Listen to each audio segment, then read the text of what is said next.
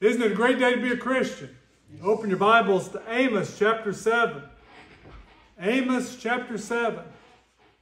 The title of the lesson this morning is God's Plumb Line. I asked Brother Johnny before we started, usually he'll get up on Sunday morning, he'll look at the bulletin on Facebook, see what the sermon's going to be about, and try to find some songs that go along with the sermon title.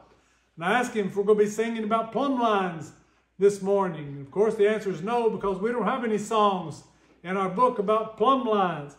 In fact, when I typed the word plumb line in my computer to prepare my notes for the lesson this morning, it said that was a misspelled word because the word plumb line doesn't exist anymore. Now, it did back in 1611 when the King James Version was translated into English, but plumb line is no longer a word. Now it's two words, plumb and line. And the meaning is the same. A plumb is a weight. Well, actually, it's called a plumb bob.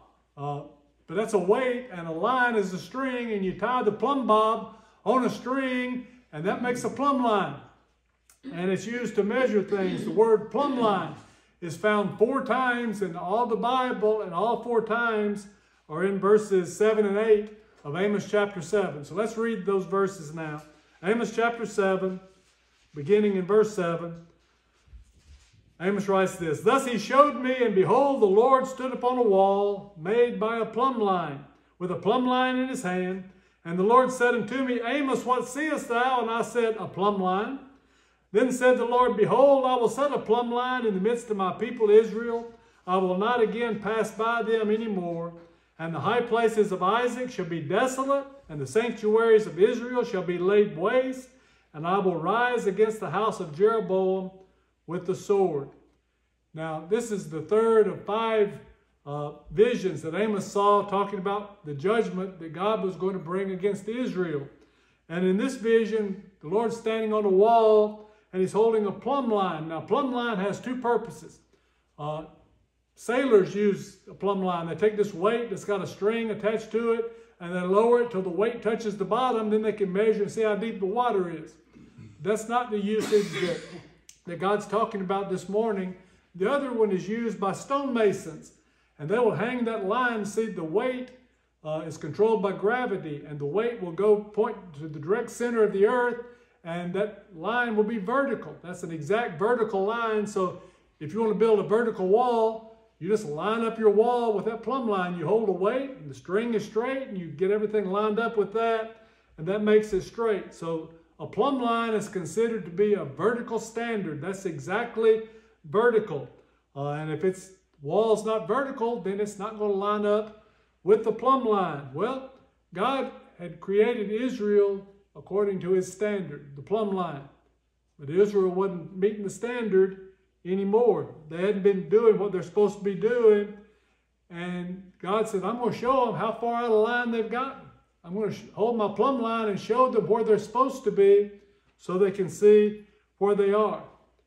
When stonemasons are building walls, they use a plumb line because they want it to be straight. Now, before we get too deeply into the lesson, let's establish another point.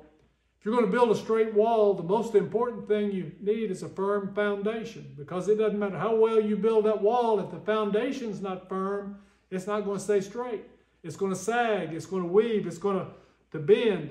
That's the point that Jesus makes in Matthew 7. When he's preaching the Sermon on the Mount, he's talking about the rich and foolish builders. Matthew 7:24, Therefore whosoever heareth these sayings of mine and doeth them, I will liken him unto a wise man which built his house upon a rock. And the rain descended, and the floods came, and the winds blew and beat on that house, and it fell not, for it was founded upon a rock. And everyone that heareth these sayings of mine and doeth them not shall be likened unto a foolish man which built his house upon the sand. And the rain descended, and the floods came, and the winds blew and beat upon that house, and it fell, and great was the fall of it. Now, we have a foundation. The foundation is the rock. We know that's Jesus, and to build our foundation on that rock, we need to hear and do what the Lord said. 1 Corinthians 3:11 says, For other foundation can no man lay than that which is laid, which is Jesus Christ. So if we build our house on the rock, if that's our foundation, then we know that it's not ever going to crack or sag because Jesus is the perfect foundation on which to build. But we need to use the plumb line to make sure that what we build on that foundation is straight. So that gets us to our first question. What is God's plumb line? What does He use for measurement? Well, we're all building our lives day by day. We're all building according to some standard. The question is, what do we measure ourselves by? There are lots of different standards. Whether it's conscious or not, we're living our lives according to something. And there are a lot of different standards that different people use to build. Some build their lives based on the standards of accumulating worldly possessions. They measure how well off they're doing, how their life is going, how much do they have compared to how much everybody else has. Am I keeping up with the Joneses? Am I doing as well as other people are? I've actually heard people say whoever ends up with the most toys wins. That's the standard of worldly possessions. Remember Jesus' parable of the foolish farmer in Luke chapter 12? He had a good harvest, and instead of sharing it with other people, he said, I know what I'll do. I'll just tear down my barns and build bigger barns, and then I'll just eat, drink, and be merry, and I'll have enough to last for a long, long time. Do you remember how that ended up? Luke chapter 12, verse 20, but God said unto him, Thou fool, this night thy soul shall be required of thee. Then whose shall those things be which thou hast provided? So we shouldn't use possessions as the standard by which we live our lives. Some build their lives or live their lives according to the standard of popular opinion. They don't want to be considered weird or different. They want to be included, so they try to stay close to the crowd. And that's their line, what everybody else is doing, what everybody else thinks. But the Bible says that that's not a good standard for us to build our lives on either. Exodus 23:2 says, Thou shalt not follow a multitude to do evil. Think about it. Noah's a good example of not following popular opinion. The overwhelming majority of the people in Noah's time didn't think what Noah was doing was a good idea. They had a different way of living. If he'd have lived according to the standards of the crowd, he wouldn't have built the boat. He wouldn't have done what God wanted him to do. We shouldn't build our lives according to the standard of what everybody else thinks is right. Other people build their lives according to the biases and prejudices of their loved ones. They know that maybe they shouldn't be doing what they're doing, but if they do differently, that's going to hurt somebody's feelings. I mean, I really love so-and-so, and I don't want to do something that's going to disappoint them, so I'll do it the way they want it done. And they live their lives according to something besides what they know is right. There are others that can be given, but none of those is what God uses. That's not His plumb line. That's not His standard. Paul explained that in Romans chapter 12. Go to Romans chapter 12. Look at the first verse. Paul says, I beseech you therefore, brethren, by the mercies of God, that ye present your bodies a living sacrifice, holy, acceptable to God, which is your reasonable service. Paul said we should be living our lives, we should be building our lives in a way that God is going to find acceptable. We should be building according to the right standard. Well, what is that standard? Well, let's keep reading. Verse 2 says, and be not conformed to the world. Well, that's not it. It's not how much worldly goods we can accumulate. It's not what the world thinks we should be doing. It's not what the people of the world would want for us to do. So that's not the standard. It says, and be not conformed to this world, but be ye transformed by the renewing of your mind, that ye may prove what is that good and acceptable and perfect will of God. Our lives need to be transformed so that we meet what's acceptable to God. That's the standard, the perfect will of God. That's the plumb line that God's going to be measuring our lives by. All our thoughts and all our actions need to be measured by God's word, not man's opinion, not our desires, but by God's truth. 2 Timothy 3:16, all scripture is given by inspiration of God and is profitable for doctrine, for reproof, for correction, for instruction in righteousness, that the man of God may be perfect, thoroughly furnished unto all good works. God's word's profitable. Why? Because it shows us where we're wrong. It shows us where we're out of line. It allows us to make corrections so that we can develop, so that we can mature according to His standards, so we can live the way He wants us to. Look at Hebrews chapter 2. Hebrews chapter 2. First 3 verses. Therefore we ought to live the more earnest heed to the things we are to give, the more earnest heed to the things which we have heard, lest at any time we should let them slip. For if the word spoken by angels was steadfast, and every transgression and disobedience received a just recompense of reward, how shall we escape if we neglect so great salvation, which at the first began to be spoken by the Lord, and was confirmed unto us by them that heard them? My brother just moved into a new house. And before he could move into the house, an inspector that came in and looked at everything, made sure that it met code, made sure that it met up to the standards. And the first time he went through, he didn't like what he saw. And there were some things that had to be done differently. There were some things that they had to change so that it would fit the standard, so that it would meet the code, so that it would do so that it would be the way it's supposed to be. God's given us the code. He's given us the standards. He's told us what He wants us to do. Now it's up to us to build our lives according to His standards. Paul says, how can we escape the consequences of not building according to the Lord's standards? We must never stray away from God's plumb line. Proverbs 14:12 said, there's a way that seemeth right unto a man, but the end thereof are the ways of death. The reason there's a lot of confusion in the religious world today is that people are failing to use God's standards. They're not looking at His word of truth. A lot of people base their religion on what my preacher said, or what Mama always said, or what I heard, what my church teaches, instead of what does the Bible say? What is God's standard? Go to James chapter 1. James chapter 1. Verse 22 says, but be ye doers of the word, not hearers only, deceiving your own selves. For if any man be a hearer of the word and not a doer, he's like unto a man beholding his natural face in a glass.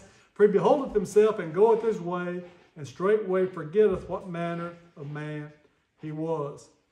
There are too many people that read the Bible, but they don't allow it to guide them. They don't allow it to change them. They look in the mirror, they say, whoa, that needs to be fixed.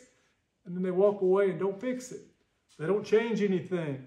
What would you think of a mason that's building a wall? He puts the plumb line out there. He says, well, that wall's crooked.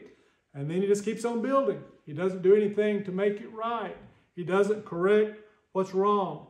Sadly, far too many people have that casual attitude towards the scriptures. Well, the Bible may say that, but I don't believe it. We need to accept God's word. That was a lot of talk to make one point. That's the first point.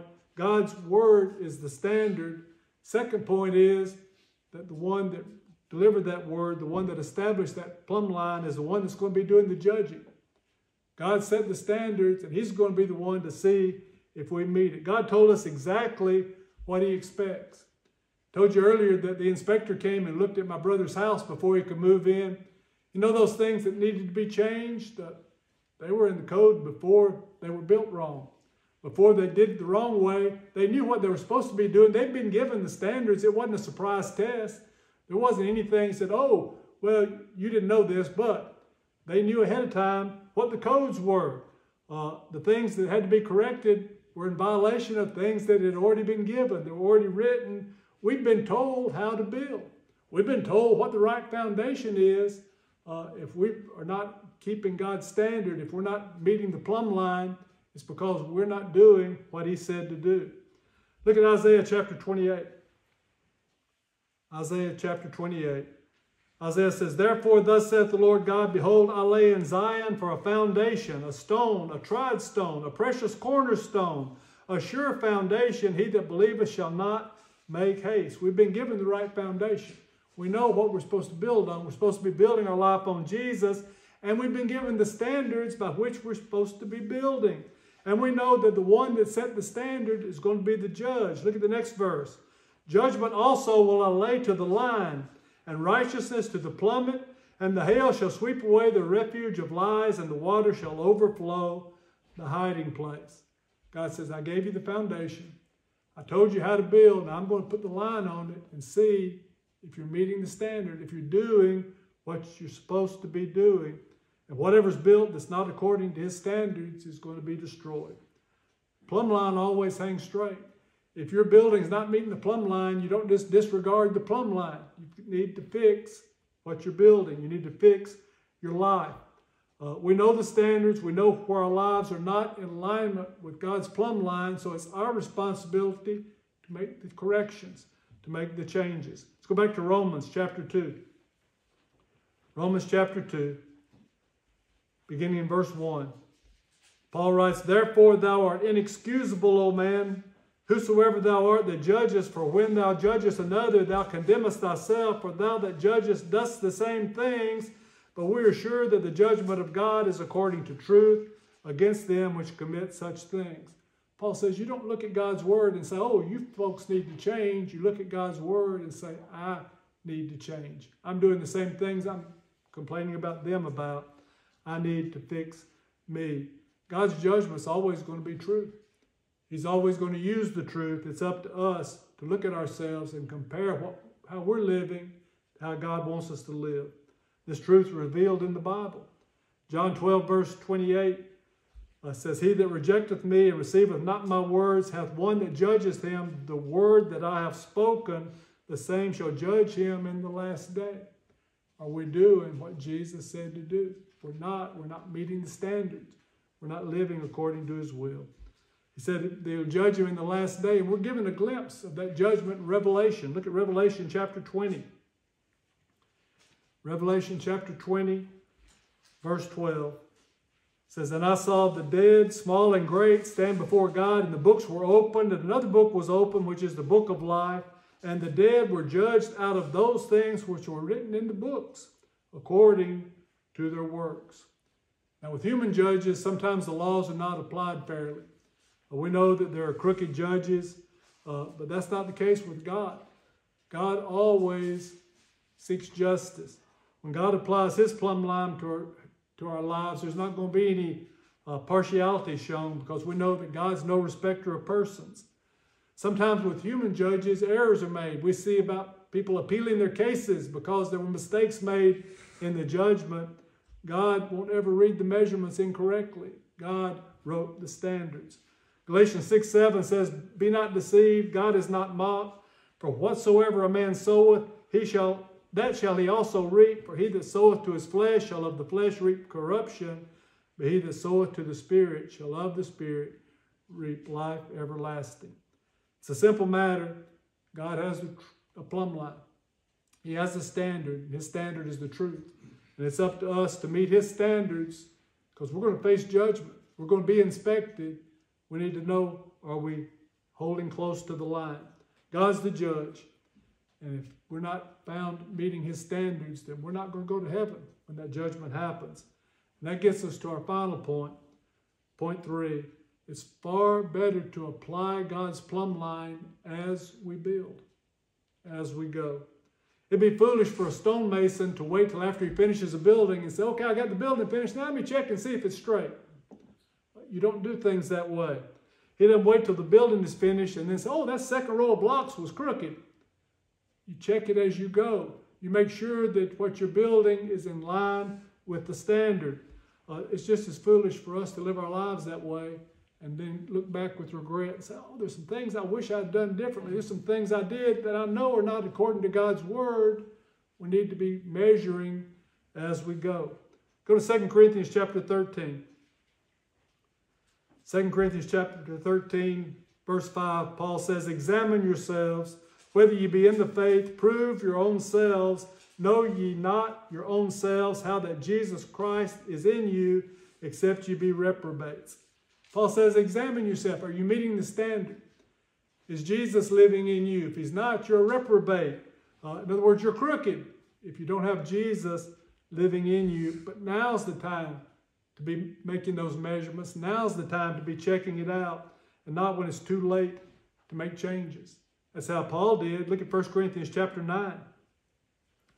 1 Corinthians 9, verse 27, Paul says, "But I keep under my body and bring it into subjection, lest that by any means when I preach to others, I myself should be a castaway. Paul says, I correct myself. I check on myself regularly. He said he buffeted his body daily. He's constantly looking at God's standard and trying to keep himself in line. Paul didn't live a perfect life, but Paul constantly struggled to do what God wanted him to do. But before we can do that, we got to know where the line is. And Paul told Timothy how to do that. Look at 2 Timothy chapter 2. 2 Timothy chapter 2, verse 15, Paul says, study to show thyself approved unto God, a workman that needeth not to be ashamed, rightly dividing the word of truth.